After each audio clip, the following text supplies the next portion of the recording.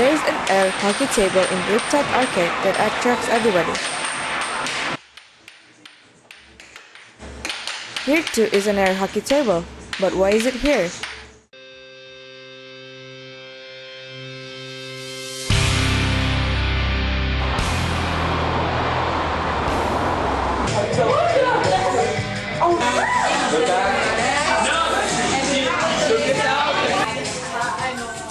There are students that spend a lot of money on what they love.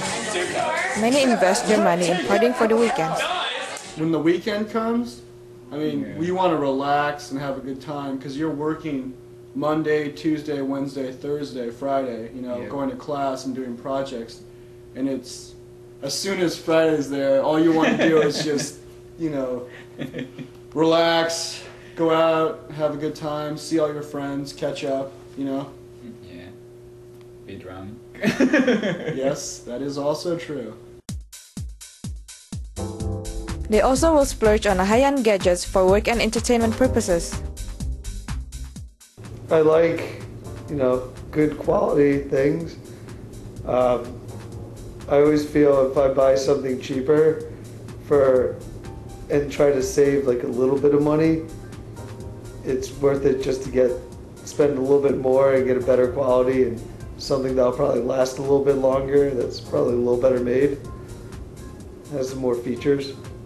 I like technology and toys. They're like investments, but they're investments for fun.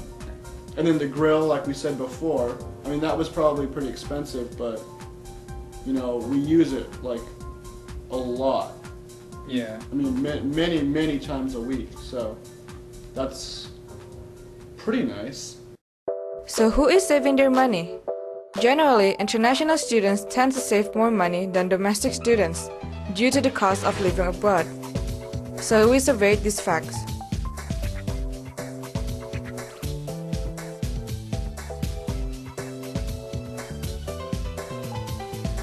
The graph shows international students usually tend to save money for their future. However, their monthly living expenses imply that it is difficult to save money.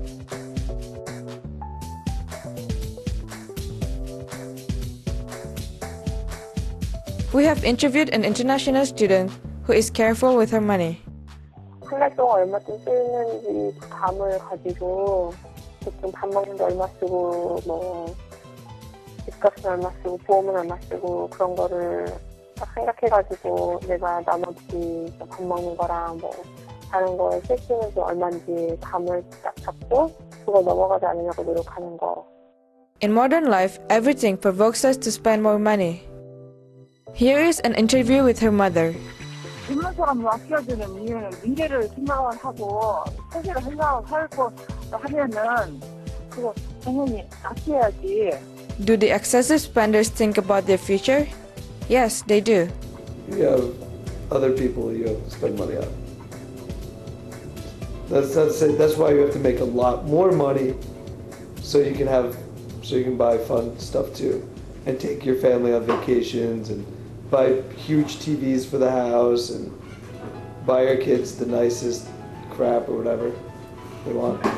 I think if we don't spend money right now, so if you work and you have family, how you give them money? So you have to save money after you graduate, not right now. But right now it's if you don't use it right now, you won't be able to use it anyway. So which is better, spending your money on fun or saving it for the future?